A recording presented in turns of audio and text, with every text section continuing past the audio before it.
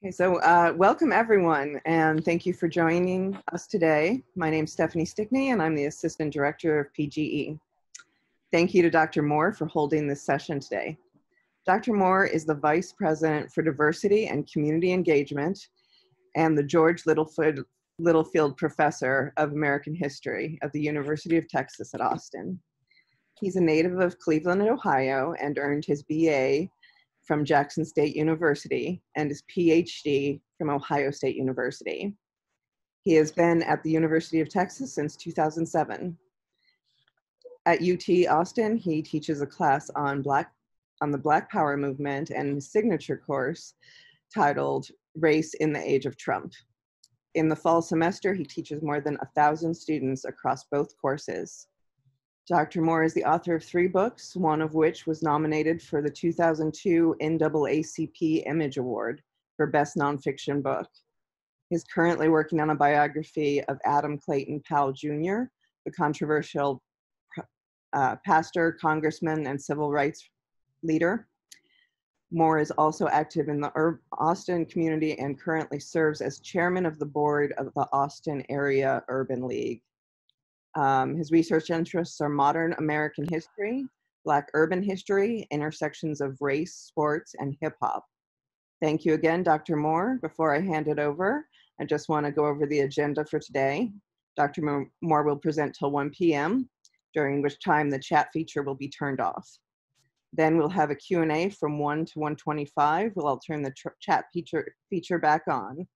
Everyone, please keep yourselves muted until that time. And without further ado, take it away, Dr. Moore. Thank you, Stephanie. One slight correction. I probably won't go for a full hour. All right, I maybe go around 30, 35 minutes or so, and then we can get question and answer. Is that okay with you? Is that okay? Yeah, I'm okay. Sure. All right. Yeah. Q&A would be appreciated too. All right. So. Yeah, I mean, because I really want to get your thoughts, so I'll have some things I want to say, but I really want to get your thoughts. Well, good afternoon. Thank you all for having me. It's an interesting time in America. I know some people are excited about the election. Some people are, some people may be depressed about the election, but nonetheless, there seems to be a spirit of optimism in America, particularly around race issues. And the reason, we want to do this session today, because I think, there are a lot of diversity initiatives going on around in higher ed and in the corporate space. And I always remind people, I always remind other chief diversity officers, in your initiatives, don't forget about Black people. And when I say that, they're kind of taken away. And the reason I say don't forget about Black people, because I think that often what I've seen happen is that other issues of diversity become a priority. And then the critical issues of race and ethnicity never get addressed. And I think, we can talk about gender, you can talk about sexuality. And again, for some people, those are controversial. But I think whatever it is, when it comes to talking about, particularly, I would say Black people, and in Texas, Black people and Mexican Americans, there's always a level of discomfort. There's always a level of discomfort. And and I don't get into this hierarchies of oppression. I don't get into that. But I think just, the context of UT and where we are, and we understand that UT did not admit African Americans till 1956. I mean, I really always tell people, starting with Black people is always a good place to sort of begin these initiatives and things of that nature. So that's what we'll try to do today. So let me say this: I don't speak for all Black people. I don't. My sister voted for Trump in 2016, and Amy, we were together for Thanksgiving in Louisiana in 2018, and she told the family she voted for Trump. It was like something out of it was like everything started moving in slow motion. Like everybody just kind of like stopped and looked. So again, I say that we all don't. I don't speak for all Black people. Now, I will say this though: I believe that I'm in the mainstream of Black thought. I will say that I'm not far out there. But again, I don't speak for all Black people. So a couple things just off top. So I always ask people, where they're, to describe the neighborhood they grew up in. And because many of us don't realize, a lot of our views now were shaped in childhood. I grew up in a community that was about 40% Black, 30% white, but also 30% Orthodox Jewish. all right? I'm from a suburb of Cleveland, Ohio, and that has shaped me in so many different ways. I remember playing shirts and skins basketball with my Jewish friends, and they had on yarmulkes. You know, Friday night, we're walking up to go to the high school football game or the basketball game. My Jewish friends walking up to go to the synagogue. So that shaped me in many ways. So then I went to school in Jackson, Mississippi for 4 years, a historically black college university in Jackson, Mississippi. I tell people it wasn't ranked then. It's not ranked now. But HBCUs have been doing the work of getting people educated since the 1880s and 1890s, all right? Then I got a PhD at Ohio State in 1998. So I've been a professor for about 23. This is my 23rd year in the classroom as a professor. I spent 9 years at Louisiana State University in Baton Rouge, and I've been here for the last 14. So this is my 14th year at the University of Texas. Now, one of the big reasons we have issues dealing with understanding the Black experience is because we live in different worlds. We could live in I was talking to somebody the other day about the Eyes of Texas controversy, and this person said, Leonard, do many Black people realize that for a lot of white people in Texas, you know, we've sung this song at funerals, at weddings, and at birthday parties? And I said, no. And I said, but I don't think many white people in Texas understand that the song has been talked about by Black people at this university for close to 35, 40 years. And it's nobody's fault. It's just that we operate in two completely different worlds. I'll give an example. I did a presentation for the National Association of Realtors last week. And Amy, you'll appreciate this. You know, me and my wife, whenever we have sold our house, we sold 2 houses in Baton Rouge. Whenever we sold our house, the first thing we had to do, we had to de-blacken our house, all right? Let me tell you what this means. As a Black homeowner, we understand that most white people would not buy a house from a Black person. We just understand that we don't have to be told it. And so what most Black homeowners do before they get ready to put their house on the market, they take down all the Black pictures. They get rid of all the Black magazines. Remember the ebony magazines back in the day, Amy? Those big ones, all right? They get rid of all the Black magazines, and they get rid of anything that can signal to the potential home buyer that this is an African-American family, all right? Now, when I tell my white friends this, they don't understand it. But this is just common knowledge to us. So we'll take the Black pictures down. We'll put up pictures of white people. We'll go buy some magazines, Mademoiselle, Vogue, Men's Health, because we can't give them this idea that it is owned by a Black person. And when I tell my white friends this, they can't believe it. But it's the truth. Also, as it relates to home ownership, check this out. Many of you, may have gotten your house refinanced before. They have to come out do an appraisal. But as a Black person, we understand instinctively when the appraiser comes to your house to appraise the property, make sure you are not home. Because we believe if the appraiser understands that the house is owned by a Black family, the house will appraise for significantly less than market value. And I see Mike shaking his head. Yes, we live in different worlds, okay? Let me bring it closer to home. My daughter's just started driving. I have a daughter in college in San Antonio. She's been driving for a while, and I have a daughter, 11th grader. And, police brutality is real to us, and so what I'm gonna do, I'm gonna do it when my daughter comes home Thanksgiving, I'm gonna go buy them 2 Texas Exes car medallions, and I'm gonna put it on the back of each of their cars. And here's why. My wife's from Los Angeles. She went to UCLA as an undergrad, and she talked about all the harassment she received from the LAPD. She said she knew at one point they were going to sexually violate her. She said the only thing that saved her was the fact that she told them she was a student at UCLA. All right? I told my colleagues this summer that, every day when I live in Round Rock, when I drive from Round Rock to campus, and a police officer gets behind me, I literally get terrified. I literally get terrified whenever a police officer gets behind me. Not based upon what I've seen on TV, not based upon what people have told me, but based upon what I have experienced in my own life, okay? I was stopped outside of Dallas about 4 years ago by a police officer. He said he wanted to search the car for drugs and weapons, all right? I was also stopped, me and my family were coming back from the Grand Canyon. I was stopped by an officer. I said, "Officer, why'd you pull me over?" He said, "Because when you change lanes, you didn't give the 18-wheeler enough space in front of you. And the officer proceeded to ask me the following questions. Where do you work? Are you tenured? What classes do you teach? What kind of car do you drive? What does your wife do for a living? What kind of car does she drive? Then he tells me, Mr. Moore, I need you to get in the front seat of the police car with me, please. So me and him are sitting in the front seat, and there are 2 German Shepherds behind me for about 15 or 20 minutes. Now, here's what I tell people. I have come to expect that. Do I believe all cops are bad? Not at all. But I believe that if the good cops don't snitch on the bad ones, then they are complicit in the harassment and the discriminatory treatment, all right? So I've come to expect that of the police. And it's funny, I teach a class in the law school every spring semester. There's a white kid in my class, and I said, okay, we're gonna go around the classroom, and I want you to talk about the experiences you've had with the police. This kid was 28 years old, 3rd-year law student.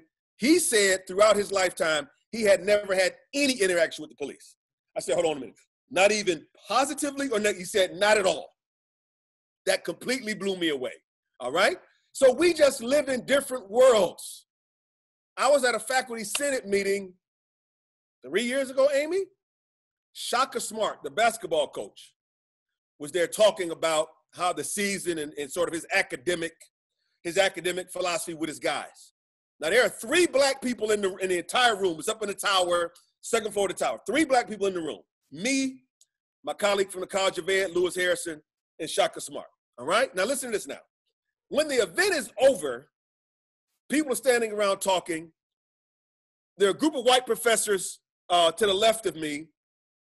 One of them points at me, and I overhear him telling his colleagues, well, you may want to ask him because he's an assistant basketball coach.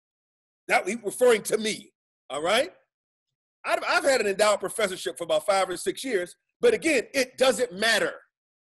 The one perk of my job that I have that I really enjoy, I can park anywhere on campus, all right? Now, I typically park right by the tower. That's where my office is. Do you know on 2 occasions, when I've pulled into the spot by the tower with my O sticker, the parking people have yelled at me and told me, you can't park there? Because they see me, I'm black, and they just assume he wouldn't have an O sticker. And then when they see the O sticker, now we got to have a come to Jesus meeting now. But that has happened on 2 occasions. There have been times I've been to UT events. I show up, they give me the name badge of another black person. I'm like, hell, it's only 4 of us here. You can't even get our names right? But it happens frequently. And so sometimes I ask my white colleagues, I said, throughout the course of a day, how often do you think about race?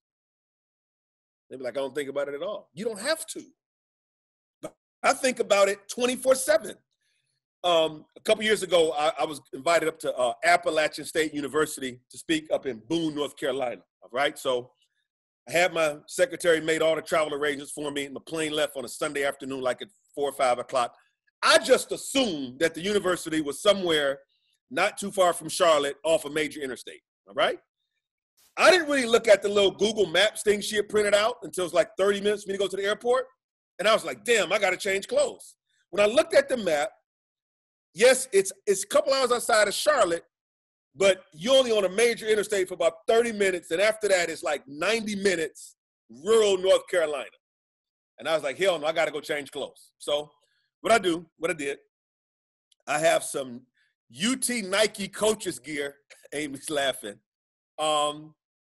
Got a little polo shirt with the Nike sign, a little Nike pullover, the Longhorn logo here, the Nike logo here. Put on some khaki pants and a Longhorn hat. And people say, well, Leonard, why did you dress like that? Because I had to think about what happens if I get pulled over in rural North Carolina late at night by a white state trooper or a white police officer. And my rationale for the way I dressed is that, men bond over sports, is that person would see all the Longhorn stuff. It would put the police officer at ease. We could have a discussion about sports, and he may give me a ticket, but I would make it to Boone I'll make it to Boone on time. I'll make it to Boone that night. But I have to think about also, where do I put my wallet at? I never drive on the highway with my wallet in my back pocket. Hell, I don't even drive on the highway at night, period. So sometimes I'll put my wallet on the dashboard, or sometimes I will put it in the trunk of the car, plain and simple. I don't put it, because there have been too many cases of black people going for their driver's license and officers assuming that they'll get shot, okay? Now, so again, we live in different worlds. And here's what I tell people. You know, when people are telling you their experience, don't tell them it ain't true. Don't tell them it ain't true. Well, with Dr. Moore, people fabricate stuff all the time, right? But typically, black folk we don't make up a lot of the racial stuff we deal with. In fact, I don't think we talk about it enough, all right? Now, let me pivot a little bit. Most white Americans don't understand black frustration because in their mind, a lot of the racial stuff was handled with a lot of the civil rights legislation in the late 60s, early 70s, all right? So if you're a typical white person walking around Austin, Texas, you will not see any racial discrimination. You won't see any. And so when black people talk about it, like, well, I don't see it. Of course you wouldn't see it because you don't live it, all right? I want to talk about two particular instances why I like living in the South. It relates to this. I was at my daughter's, my daughter used to be in gymnastics, cheer. That stuff is expensive as hell, by the way. So I remember about 5-6 years ago, we're in San Antonio at an event, and it's me, some of the other parents are there, and I'm talking, it's a white parent, white guy, we talk. And it's always interesting when white people in Texas ask me what I do for a living, all right? It's always interesting. I say, well, I work at the University of Texas, all right? Then when I say that, they immediately go to athletics, all right? Remember my neighbor said, well, Leonard, what are you doing in athletics?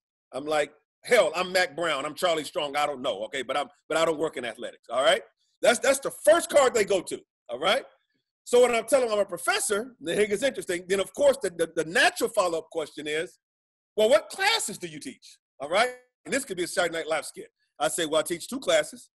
One called Race in the Age of Trump. Another class, History of the Black. And when I say that, it is a very awkward pause because they don't know how to follow up. They do not know how to follow up. All right? And then if I tell them, you know, I'm also in this vice president role, and they say, oh, vice president of what? I say diversity and community engagement, and the pause is even longer, all right? So anyway, we're at this cheer event. I tell this other dad that, and then like 45 minutes later, he comes and said, Leonard, he said, can I ask you a question? I said, sure. He said, but you know, I don't want to offend you. And what I have learned, Gary, is that when somebody says they don't want to offend you, that means they're about to. They're about to offend you. So here's what this dad says. His daughter was in Westlake High School. Here's what he says. He says, well, Leonard, he said, you know, I really wish y'all would do something about that top 10%, top 8% rule. I said, what do you mean? He said, well, my daughter is at a competitive high school, but she's not, you know, top 8%, but she's in a lot of AP classes. You know, but if she was at an inner city high school or one of those high schools along the border, she would be valedictorian. And he said, I think y'all are letting in way too many unqualified Black and Mexican students. That's what he said. Straight out of his mouth. I'm not offended at all. He's being straight. And I said, you know what, man, that's an interesting perspective. I said, but I would argue that if your daughter was at an inner city high school or a school along the border, her whole life would be different. He couldn't even conceive of that, right? But his mind is, let me take my daughter and go put her in inner city high school. I said, man, her whole life would be different. I gave a lecture to a group out in Lakeway. It's called the Lakeway Men's Club, all right? And when I said Lakeway Men's Club, whatever image went into your mind, that's it. That's it, all right? That's it. About 100 white men there. That's it. That's what the image was. That's it. So I get there, and I took 2 of my Black male PhD students with me. I said, man, I want y'all to come see this. It's going to be interesting. I knew something was going to go down. Plus, I need to have some protection with me anyway, just in case something did. So anyway, I get there, and I said, here's what we're gonna do, man. I'm gonna throw them a curveball. They're expecting me. They told me I could talk about whatever I want to talk about. I said, they are expecting me to talk about race, but I'm not gonna do it. We're gonna talk about just the connection between globalization and higher education. That's what we're going to talk about, all right? We're not going to say nothing about black people, nothing about Mexican Americans, nothing about, I'm not going to utter the word diversity, not going to mention Trump's name, nothing, all right? So I speak 20 minutes. I spoke about 20 minutes, but check this out. Even before I said anything, as the guy got up to pass, before he introduced me, he passed out my bio. 10 people got up and walked out immediately, just walked out. I guess they said, not this morning. So anyway, I talked for 20 minutes, don't say anything about race. Then the minute I say any questions, old white guy raises his hand, like 65 years old. He says, Dr. Moore, I said, yes. He said, what do you think about Black Lives Matter? I said, well, hell, I didn't say nothing about Black Lives Matter, but I can tell you've been waiting for 2 or 3 years to ask that question to a black person. So go ahead. All right. I said, what do you think about Black Lives Matter? He said, well, if you all would obey the police, you wouldn't get shot. All right. Now, I'm not offended. I appreciate his honesty. And that's how people in Texas roll. And I like it because now we can have an honest conversation when you come at me like that. All right. So here's the crux of the issue.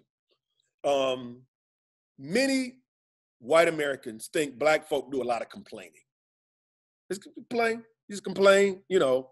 Oh yeah, another black guy got shot by a cop. They're gonna go take to the streets again. They're gonna riot and they're gonna loot. But I don't see them getting mad when black people are killing black people in Chicago and in New York and in Dallas. And I know that's what white people say. Because I understand the perspective. Because in your mind, why would we get upset?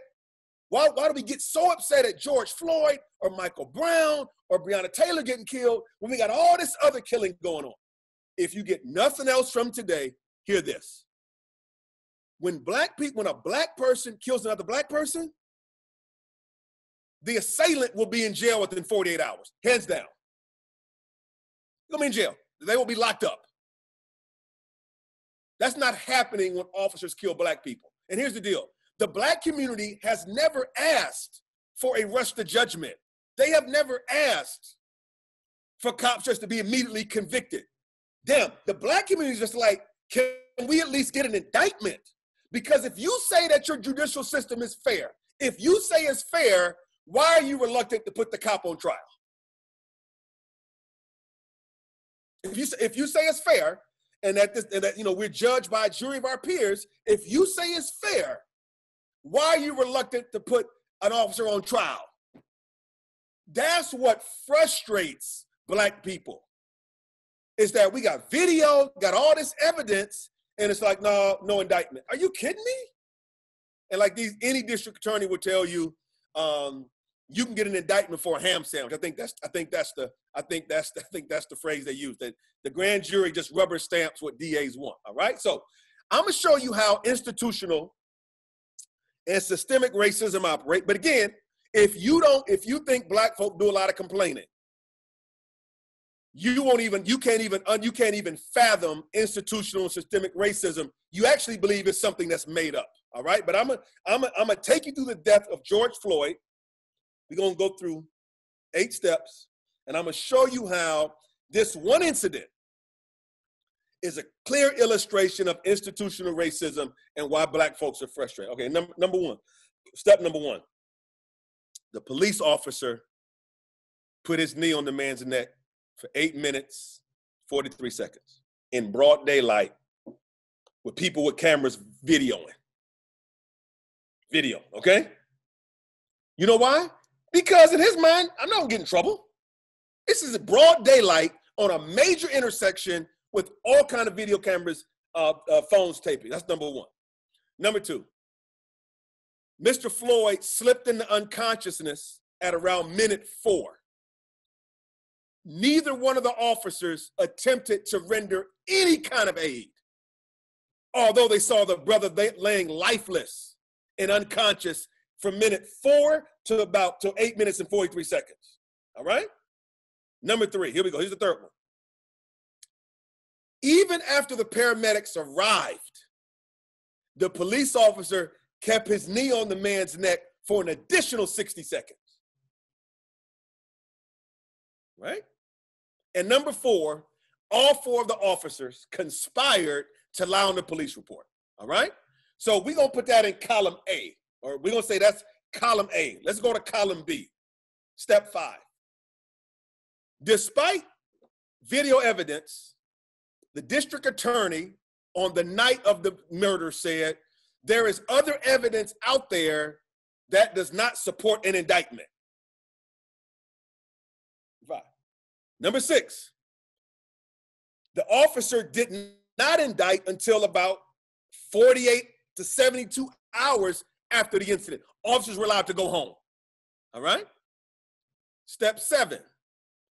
When the DA did indict, he indicted them on lesser charges, like third-degree manslaughter and second-degree something else, but lesser charges, all right? So put that in column B.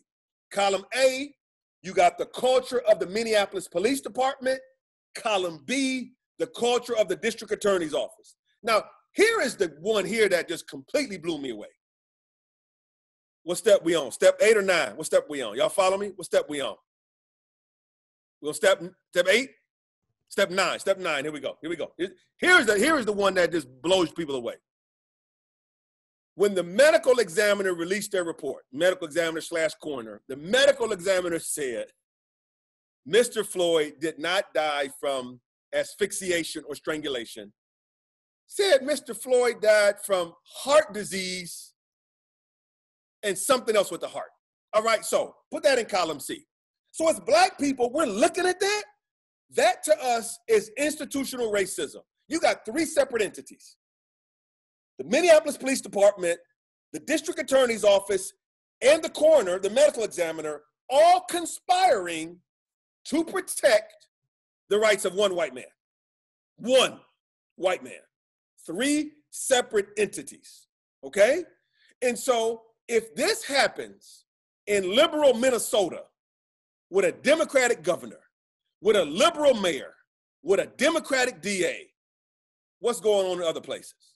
Okay? So that is how institutional and systemic racism work, okay?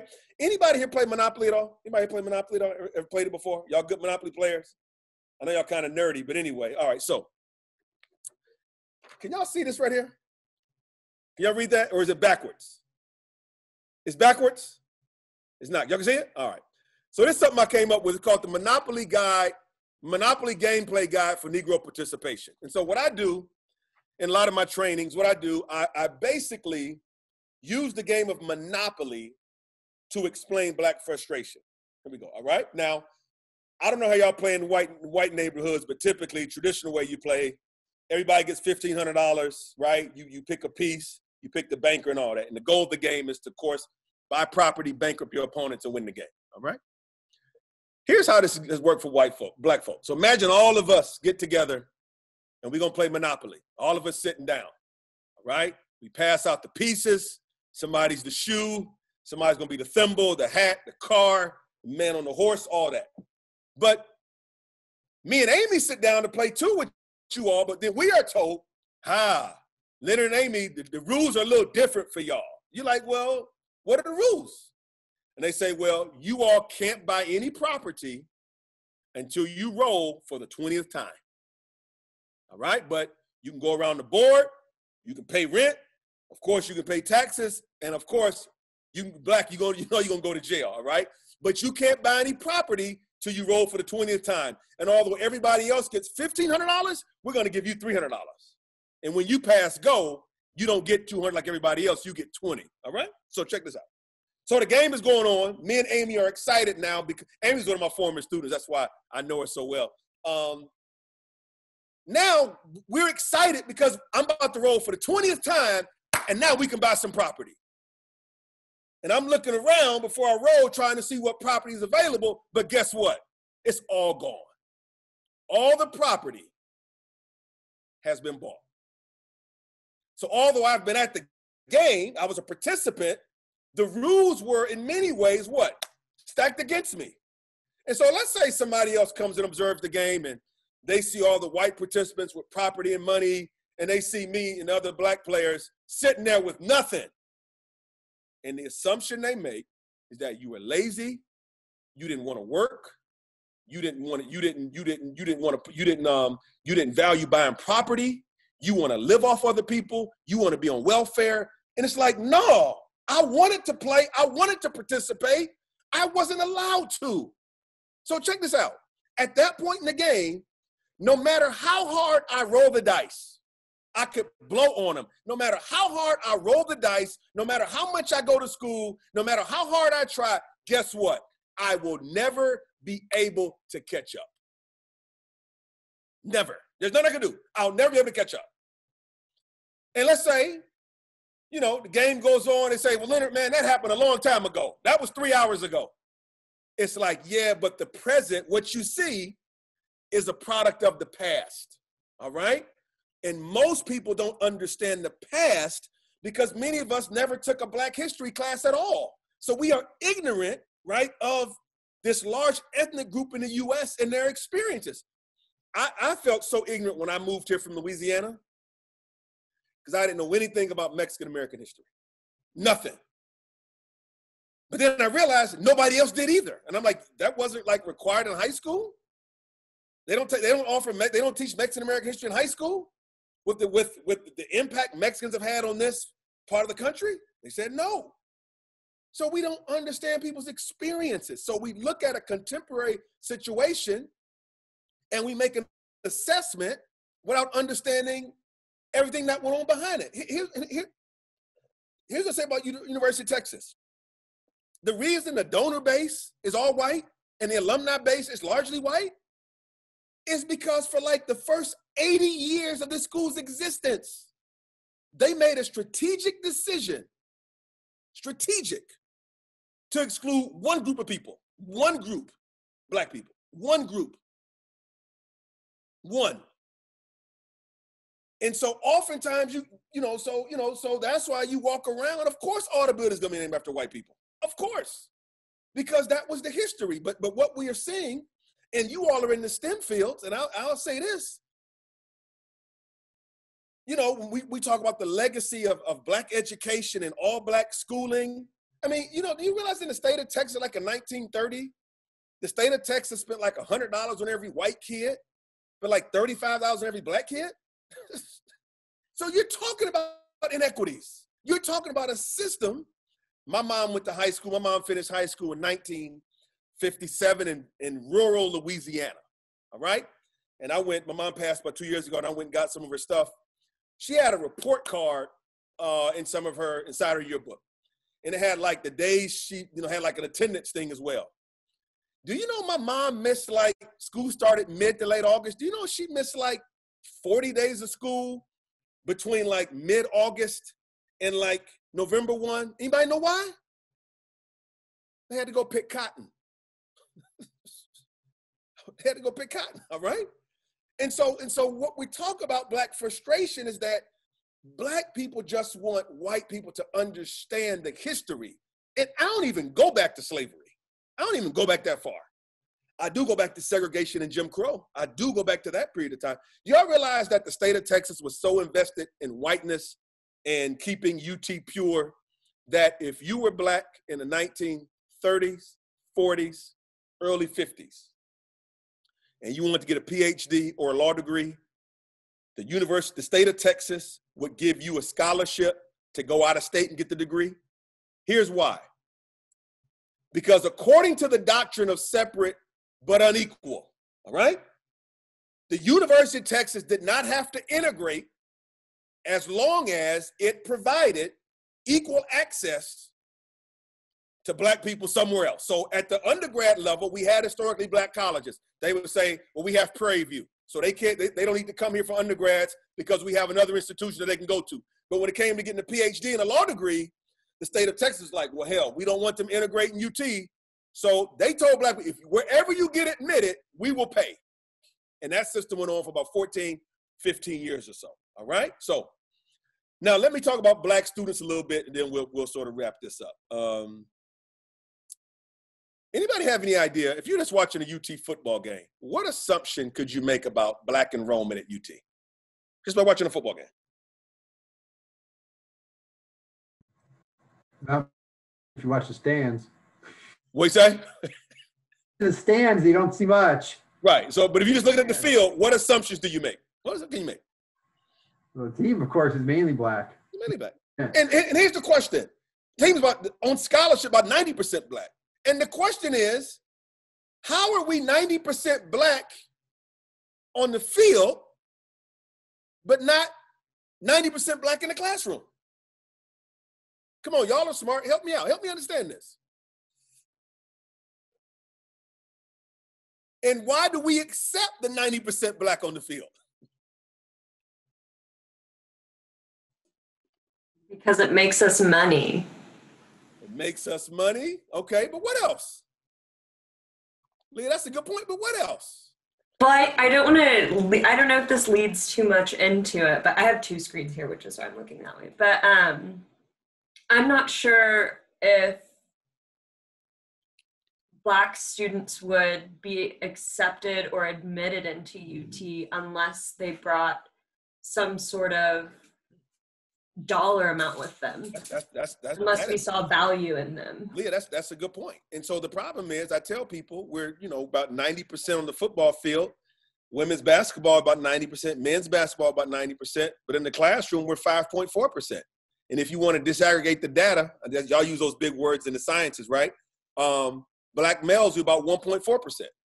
1.4% black males. 1.4% black males of the entire campus. That's law school, med school, pharmacy school, undergrad, everything. 1.4%. All right. Now, most people can't believe it when I share those numbers. Okay. Now, here's the deal. So understand, I will argue that the black students at the University of Texas, although we're small, I would argue have the best support structure of any other group of black students at any large public research institution in the country. I believe that. All right. Hell, I built most of it, so I'm a brag on that. All right. The support structure is there. However, it can become alienating. This is a big place. It is very impersonal. And I don't know, have any of y'all worked at a historically black college before? Anybody on this call worked at an HBCU as a white person and been like the only white person in your department, the only white person in the college, and one of the few white professionals on the it will be a different experience for you. So some of the things our black students wrestle with, they deal with a lot of stereotypes. It is assumed that every black male on campus is there to play a sport. I had a student who was 5'5", and people asked him what position he played. All right. But it's just the stereotype that's one of the stereotypes that goes along with it. And so I think the frustration of black students here, particularly in the sciences, of not seeing enough people who look like them, and particularly not seeing faculty members and graduate students who look like them. Let me tell you this quick story, and then we'll get the question. This is my issue with white liberals and social justice warriors. Listen to this. All right. So I got a call one day from the dean of the law school. There was a situation over there. Some students were mad at a professor because they didn't like the question he had on his black professor. The woke students, and only one was black, by the way, didn't like the question this professor asked on the exam. All right. And they were up in arms. They said the question was emotionally triggering to them. And the question was basically about, if you had to defend school segregation from a legal perspective, how would you do it? All right.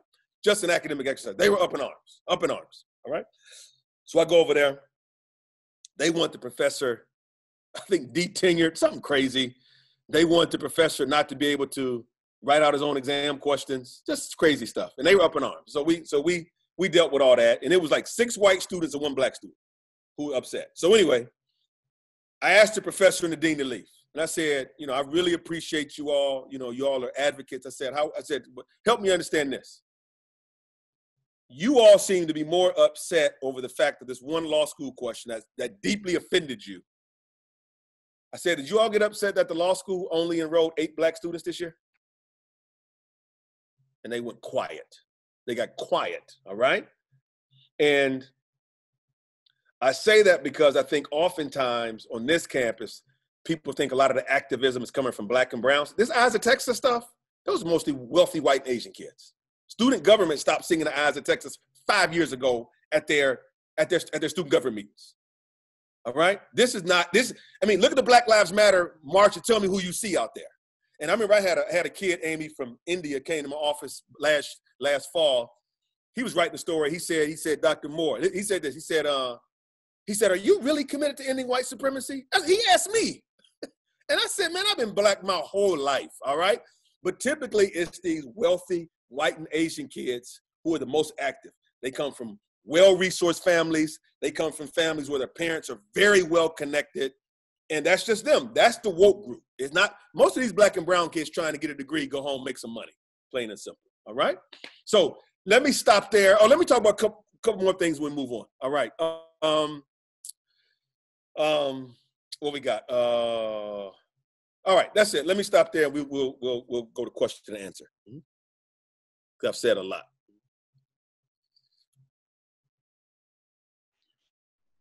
Okay. Dr. Moore, thank you very much for that talk.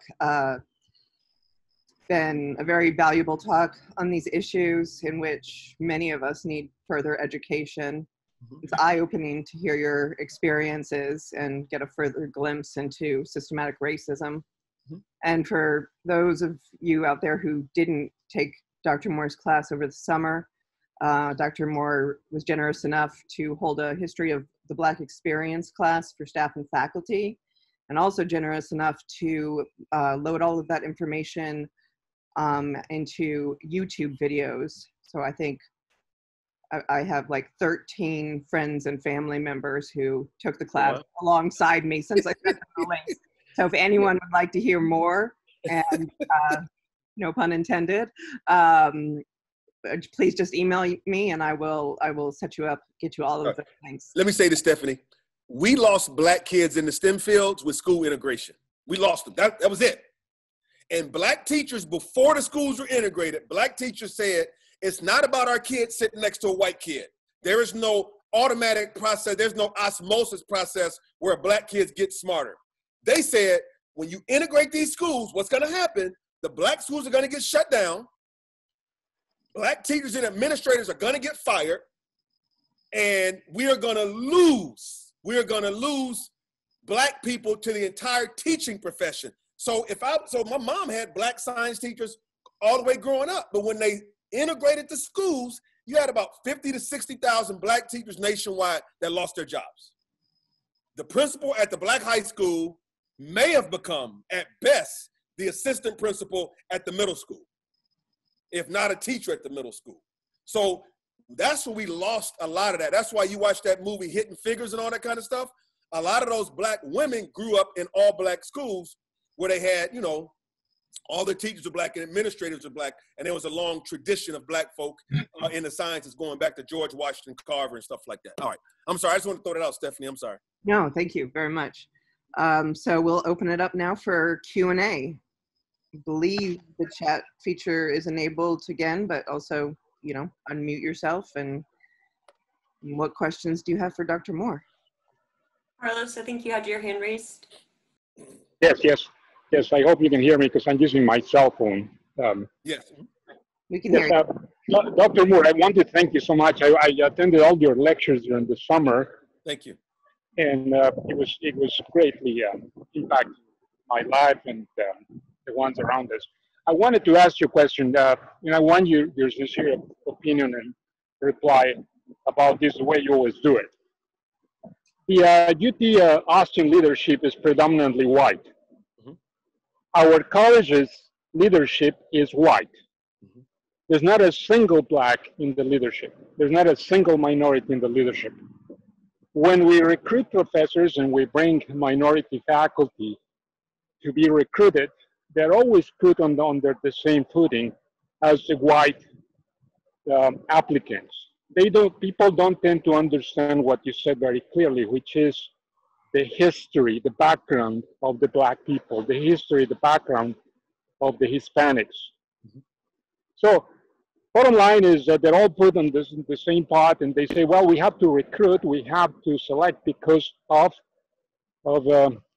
impact, because of credentials, because of all the measures that you see. But consequently, what we see is what I just said. The leadership of the college is white. Most of the leadership of the university is white. We are about to choose the provost, and we're about to choose the VP of research. How can we change all of these in a practical way? Not in 10 years, but in the next 4 to 5 years. Carlos, that's a good point. You know, the one thing I tell search committees is that your process doesn't work like you think it does. Because if it worked, everybody would get tenure, nobody would get denied tenure, it would work out, but it doesn't, right? And so I tell people all the time, I treat everybody fairly, but I don't treat everybody the same. And what I found, and I don't have any scientific data, but what I found is that often when Black and brown candidates are being recruited for academic positions, is that too many of our departments, Carlos, take this, what I call the Michael Jordan theory. And let me explain what that means. If we're trying to hire somebody at a senior level, what I have found, this is just me, is that we want to get the blessed Black person. We want to get that Black person from MIT, from Stanford, from Michigan. They're not coming. And I remember having this discussion with a dean. And he said, well, yeah, Leonard, we tried to, I said, that person's not leaving Harvard to come here. And my point was, I said, when I look at your white faculty, they didn't go to those schools. But it seems like in some ways it's crazy. It seems like sometimes the bar can be higher. Second thing I'll say, Carlos, sometimes we have to adjust our criteria. We have to adjust our criteria. I think racial and ethnic diversity is vital. I mean, it's not an add-on. It is vital. I don't think you can call yourself a cutting edge department if those views aren't represented. If those views aren't on executive council, if those views aren't in department or college meetings. I just don't.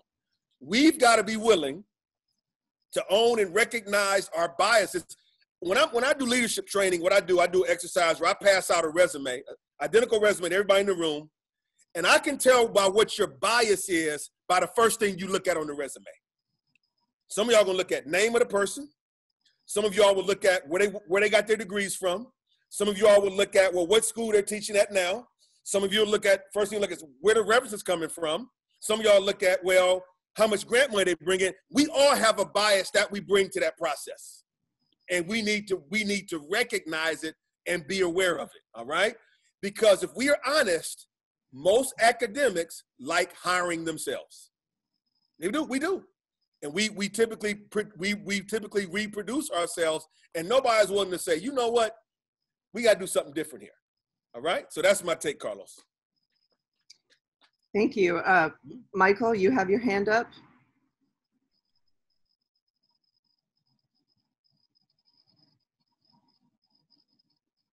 Did you have Thank you. Sorry. Okay, first of all, thank you, Dr. Moore, for the wonderful talk. Thanks, Mike.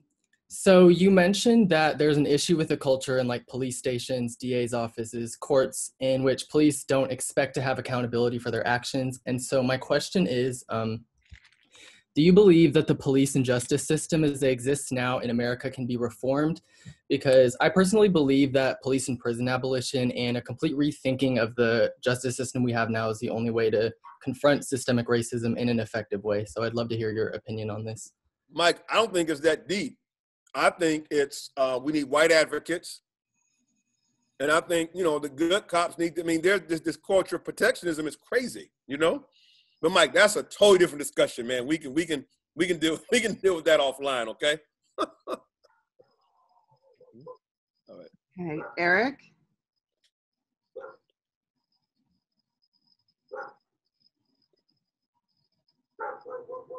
Can you hear me?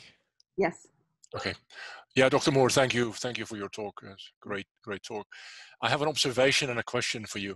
I grew up in Holland in the 1970s, arguably the most tolerant society in the world at the time. Very little racism, equality of men and women, gay rights, abortion was allowed. And coming to the US has been a very strange experience for me. I feel that I've been in a time warp where I've been put back kind of 50 years. My observation is when I came here, I was put into kind of mandatory class, the diversity class, where I was being taught to treat minorities equally. And I made the dreadful remark saying, well, shouldn't we regard people as equal, right? Aren't they? Should we treat them as equal because they are equal?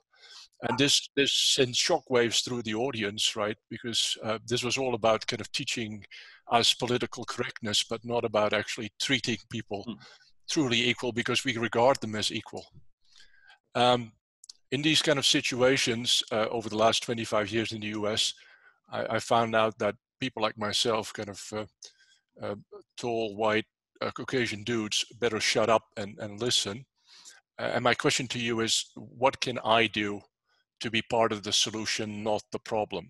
Right. Thank you, Eric. Here's what I tell people, Eric. You know,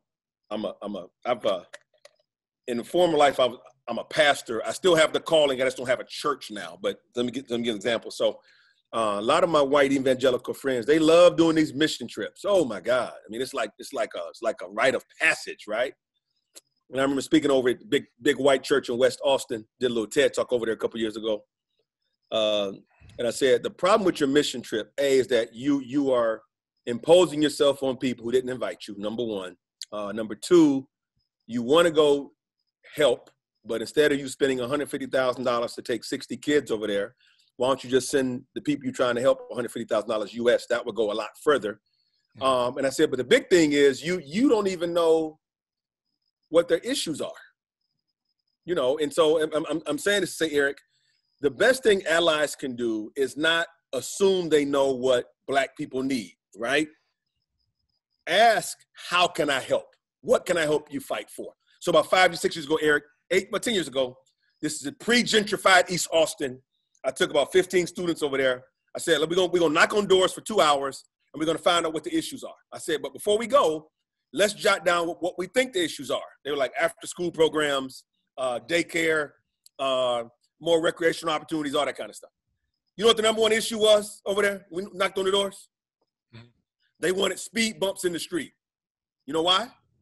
Because a lot of people were flying through those neighborhoods during rush hour, going downtown, leaving down, trying to get home, and they were having kids, their kids and grandchildren were getting hit by cars at a disproportionate rate. Here's my point. I would have never known that unless I asked, right?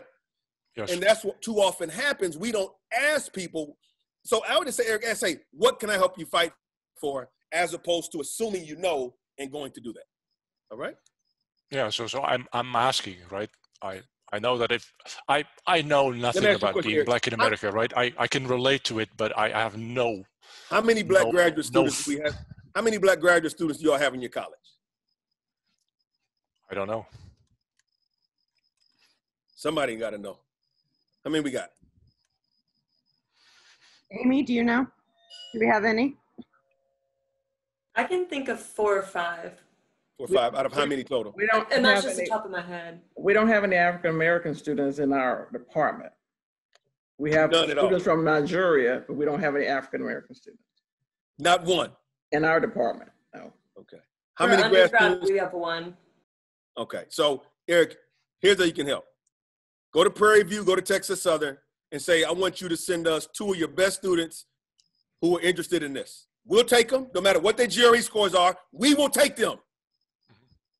We will take them. Give me that. You're going to bring in a cohort of 4. That's what you're going to do, and you're going to begin to build a pipeline. That is good. Can you connect us with the right colleges to be able to do that? Right. But I'm saying you got to take the 2 they send you. No, I remember I was in grad school with a bunch of folk from like Princeton and Georgetown and Carnegie Mellon and Stanford, and they had these high GRE scores. Some of them flunked out of the program after the first year. All right.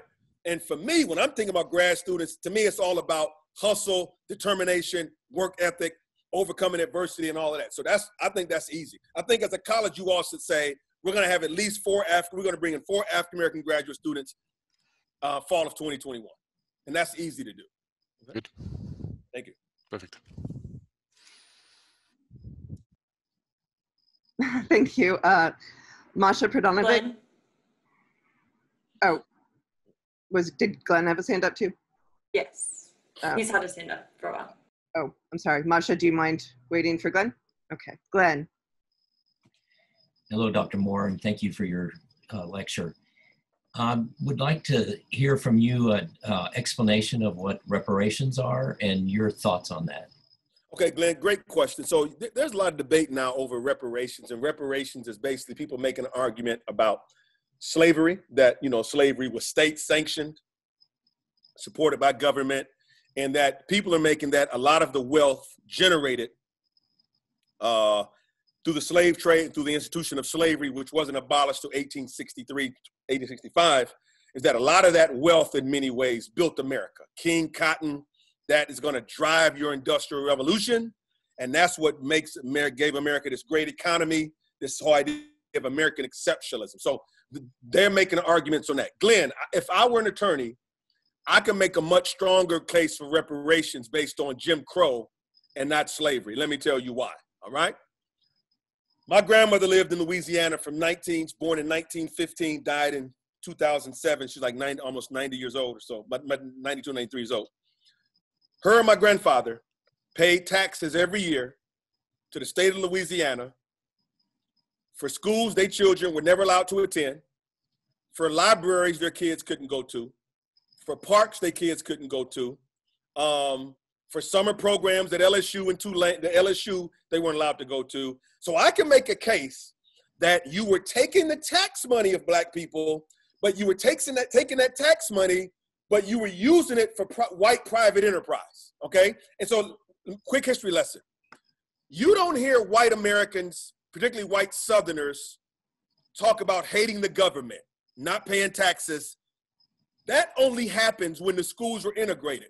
They had no problem paying taxes as long as all the tax money went to their white country club, went to their white school system, went to everything white, and even a racially restricted job market. They had no problem. They only had a problem paying taxes because when their tax money was going to, in many ways, give Black people equal access.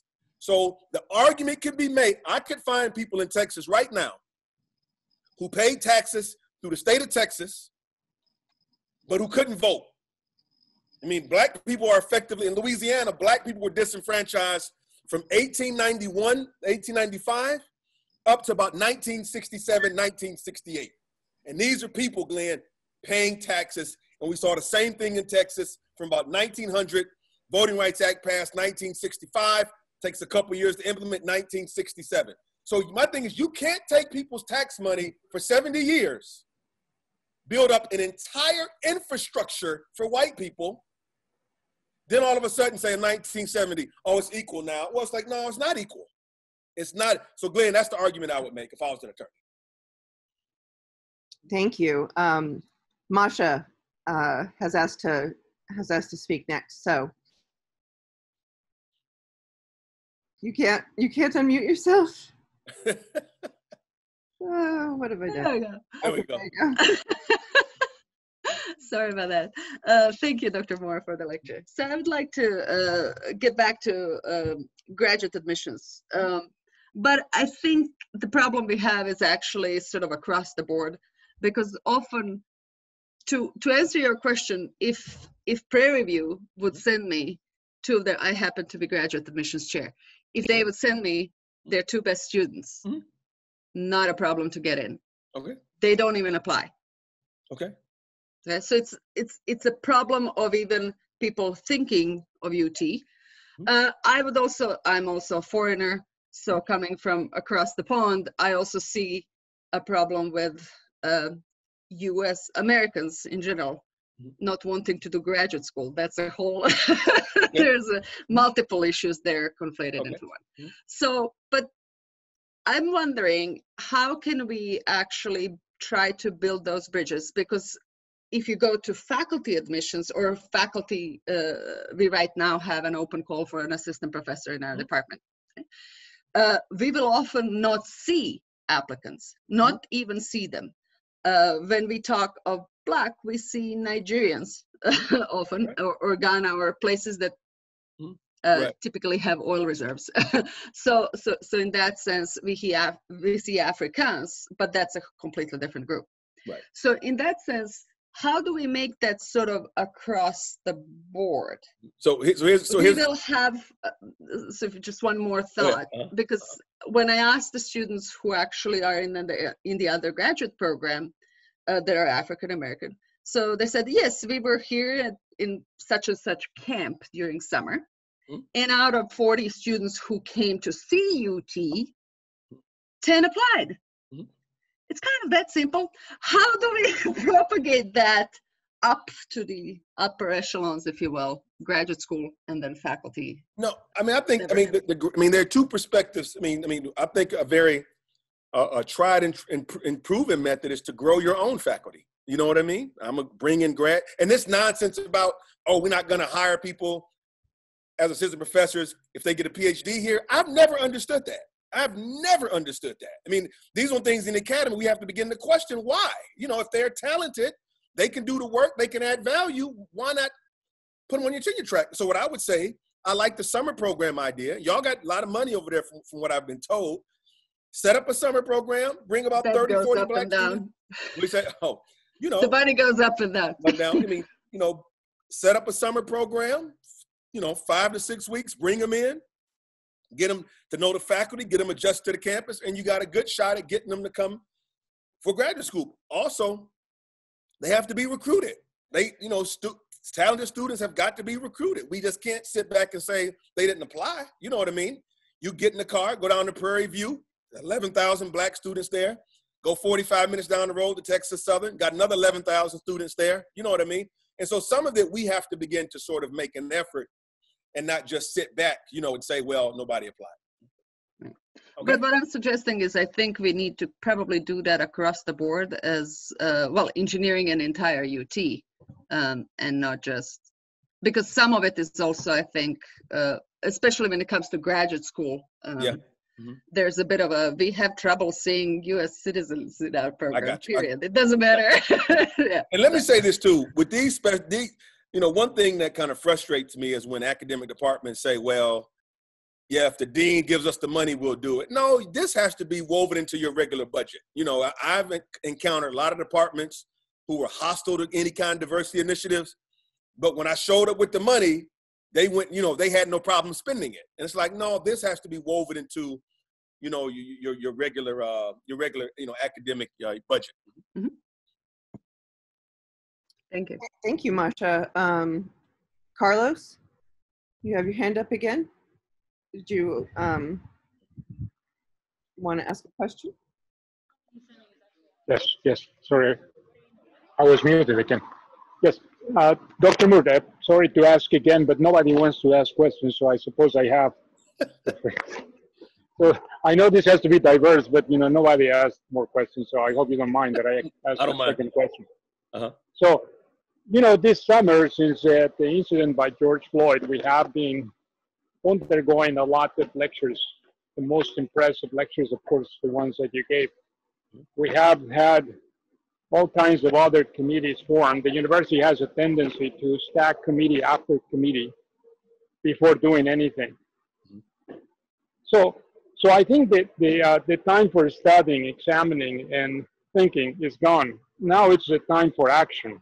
Right. So what can we do to act and diversify the university and enact change immediately? I just like starting where you're at in your college. You all can put together a plan. We're going to go to these HBCUs and recruit black students. That's what we're going to do. You know, I call it strategic doing, not strategic planning. Just go do it, you know, get some flyers up, connect with some professors, and just go meet students. I think that for you all to build an infrastructure, you got to begin to build the infrastructure. And I think that starts with recruiting. If you talk to the women's basketball coach right now or the soccer coach, they will tell you who the top players are in the 10th grade, 11th grade, and 12th grade, who they want to go get. And I think sometimes we as academics got to take a similar approach. All right. Sorry, I can't be any more specific than that, Carlos. Eric, your hand is still up. Is that from earlier, or is that from? Oh, that was from earlier. Okay. That was from earlier. I wanted to make an additional statement, though, is that what people don't realize is that we all came, as the human race, we all came out of Africa. So we're all supposed to be black. Now, yeah, when people went into Europe, migrated to higher altitude, higher areas, right, where there was less sunlight, we lost the pigment in our skin. So white people are mutants. We're all supposed to be black. If I were to say that, that'd be on the front page of the Statesman. It's actually true. It's actually true. Right. Thank you, Eric. All right. We have any other, some other questions out there? Okay, John. All right.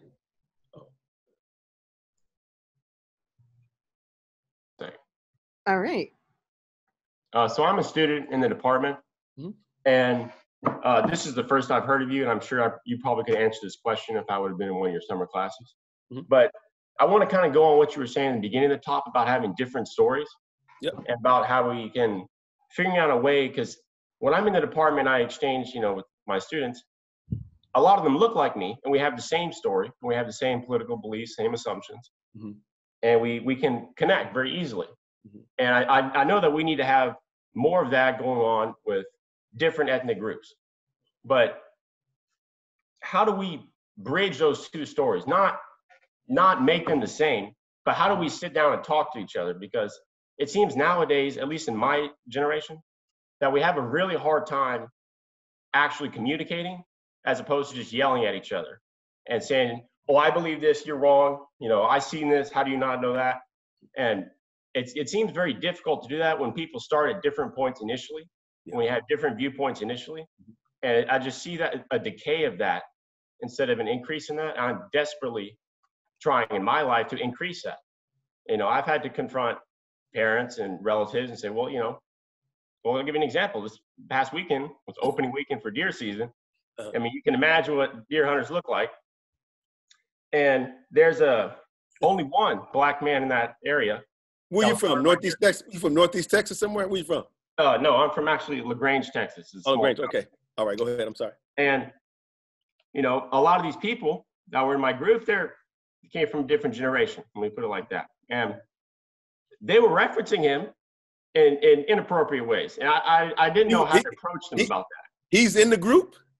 No, he was not there yet. He's a neighbor. They like him, but they don't have any adversity to him. They're real buddy, but they just casually roll the stuff off the tongue. And I'm like, how do we get to sit down and say, hey, like you were saying, you understand the perspective. You understand where they're coming from, so you can't judge them too much, or maybe not judge, but get mad at them.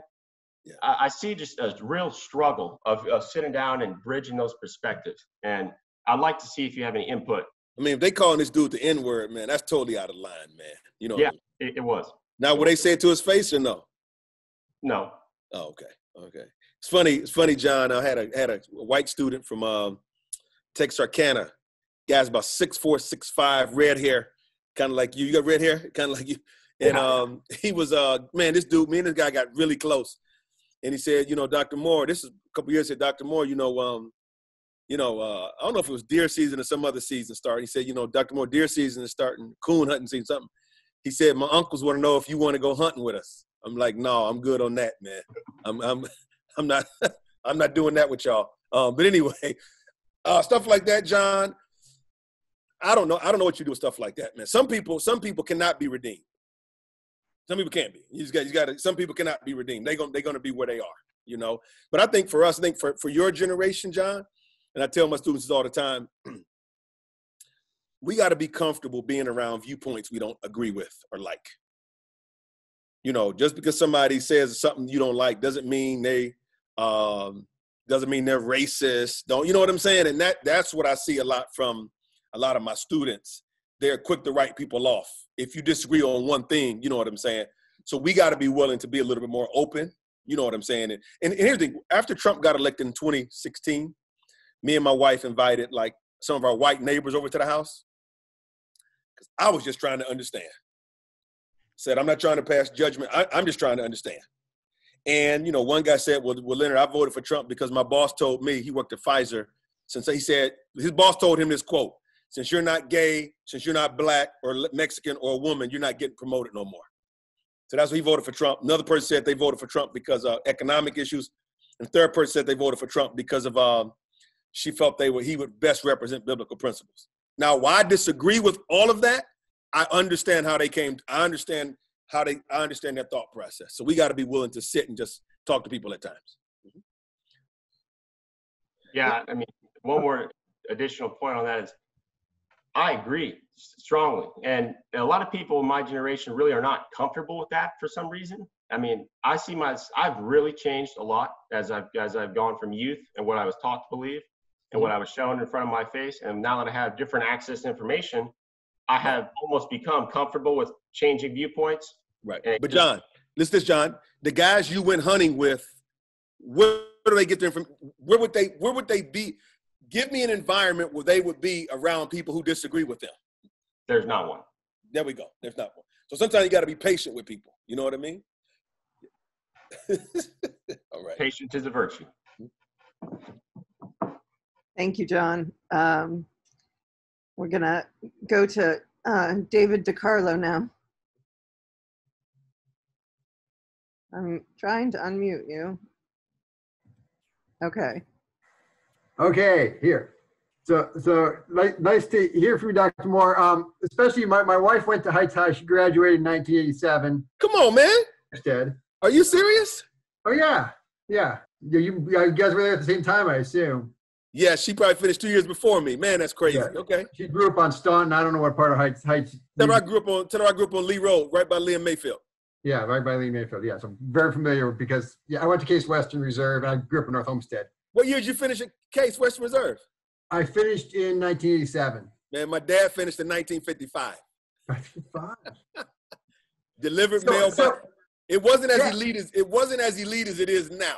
You know, when they would call asking for money, he said, no, he said, I went to the Case when it was like a city college. He said, you know, he said, so call some of your recent alums to get those big checks. He said, because I don't have no more money. I guess, yeah, that's interesting. So, but my question is, my wife went to Heights High, and I know it's got a big population of Jewish people, a big population of Black Americans, a big population of white Americans, and she's a white American. But just how did that kind of shape you, or did you find working there with all these different groups, all about equal proportion at Heights High? Man, did that? David, I love that we had people at our high school. I tell people we had some people going to prison and some people going to Princeton, all under the same roof. You know what I mean? It was just, man, a dynamic. I mean, it was dynamic. I think when your wife was there, Heights probably about 50% Black when your wife was there. You know what I mean? But it was just a dynamic place, and I don't remember ever race being an issue. You know what I mean? Yeah. I don't remember any anti-Semitism coming from. You know what I'm saying? It's just everybody was just like, hey. Yeah. I don't remember that. I'm not trying to say it was like Leave It to Beaver, but I don't remember any. You know. But it was the only Northeast Ohio like that, though, basically. That's right. Are you a Browns fan, David? Unfortunately. All right. All right. Yeah. Excellent.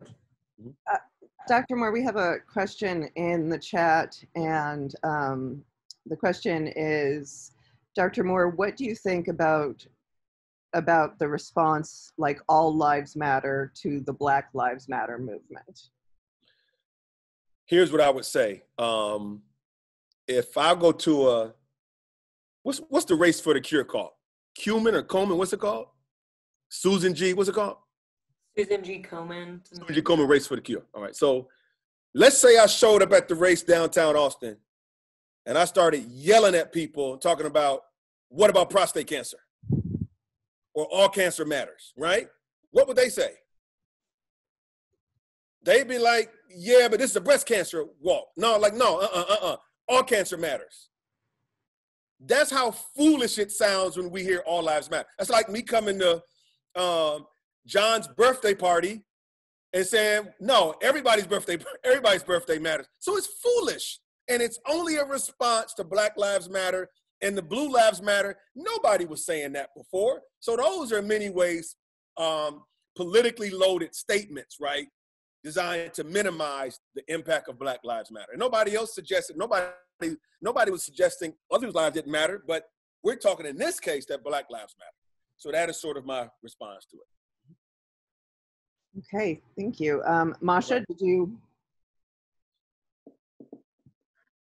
Am I unmuted? Yeah. So I just had the sort of ideas with what John mentioned. And I think those are the conversations that are always difficult, especially when you find yourself in the environment of your family, often older family members, where there is a power imbalance, right?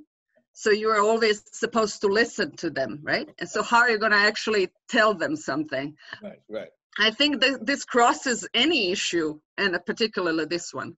But I think that idea about monopoly is a powerful one. So some sort of games and true conversations with phones down. I made that comment in a chat. The problem that we have intergenerationally right now is that nobody's listening to each other. We're all tied to our devices, but that's, so bring some sort of situations where you can make small inroads by making implicit statements. So try to play a game of Monopoly. Let 3 of your family members be disadvantaged at the beginning. Right. Yeah. And then after all is said and done, say, by the way, this is how it is for a lot of people in this country. Right. No, I think that's a good point. I think that's a good point. Games and humor as well. I think we're kind of forgetting that humor also helps in bringing things. But again, it's just how do you broach difficult subjects with those that don't. Right. But then again, also you have to be patient with how much inroads can you make with your 80-year-old, any relative. And John, I'll say this. So work with your friends, really. John, often a group setting is not the best time to bring it up. Yeah, one-on-one. You'd be like 1-on-6, you can't win that. And then you got to, get in the pickup truck individually and talk that way. All right? Well, good luck, man. Okay, let's see. Looks like, okay, I'm trying to unmute you. Okay. Hello, can you hear me? Okay. Yes. First off, Dr. Moore, just wanted to say thanks for giving such an insightful presentation. I caught your university lecture series presentation. Oh, thank you, man. Really hooked by your speaking style. Thank you. When you were talking about, persecution from the police, it kind of spoke to me because my mother, so I'm Puerto Rican, and she lives up in Syracuse, which, college town, but like predominantly white. And she's dealt with a lot of, uncertainty with just driving, police harassing her, things like that, and it's like a really frustrating concept for me to deal with, because I just know that, with like my complexion, like it's something I would never have to worry about, I guess my question just has to do with like, how can we show more compassion and empathy, towards, people in your position and, just people who have to deal with that kind of persecution. Here's the thing, man. When I was speaking out there at Lakeway Men's Club, I took them through a series of questions because I was trying to get them, I had to guide them where I need them to go. I think I started off the question, but like, if any of y'all ever had a bad football coach, they raised their hand. Any of y'all ever had a bad business partner, they raised their hand. Y'all ever had like a bad teacher, they raised their hand.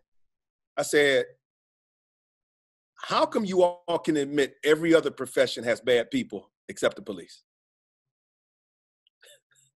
And I don't know why it's just that, we just come to the immediate defense of police. It's like they can do no wrong. And I'm like, no, they are people. You know what I mean? They are people. They don't make a lot of money. They are not well educated at all. You know what I mean? But these are the people we're putting out there in many ways for law enforcement. So I will say this, man, Chief Carter at UTPD, he's doing some good stuff. He's doing a lot of good stuff. He had me, a Latino police officer, a Latino police chief from Pflugerville, sister Latina, and he flew down a white guy from Washington, D.C., and we interviewed a group of officers who were going to become captains. And he said, I want you all to mostly ask questions about, like community policing, race and policing, and things of that nature. So he's doing some good stuff on campus. You wouldn't know it if you looked at him, but he's doing some good stuff, behind the scenes and trying to really, bring that department along. Mm-hmm. Thank you. All right. Is that it, Stephanie? We good? Oh, Lisa, Leah? I had one really quick question for you. So first off, obviously, thank you so much for coming to the department. But what Black activists do you follow? Or follow their, like on Twitter or things like that? Because I'm following a lot of voices, and a lot of them some are further radical, like prison abolition, and then some of them are more like, no, we just have to make this work. So as far as Black voices for us to listen to right now, even outside of academia, who would you suggest? I think Van Jones is pretty mainstream. I don't know. I tell people, you know, Leah, I mean, because some of the people, you know, you see with like large social media followings, they're not really doing the work. You know what I mean? And so, but, you know, I know some of these people, like, you're hustling the people. You know what I mean? But I would say Van Jones, and I like Angela Rye, R-Y-E, I think it's the last, Angela Rye. I think they're, because here's what I tell people, Black folk are not super far left. Black folk are actually a little right of center. To be honest, they're a little right of center, you know, still rooted in the church a great deal, you know what I mean? So real big on family and values. And one of the reasons you saw more Black men vote for Trump this time than last time is because there's this idea that the Democratic Party is hostile to Black men and Black families, all right? But that's a totally different discussion, all right? But I'll say Van Jones and Angela Rye, I really like them. I really like them a lot.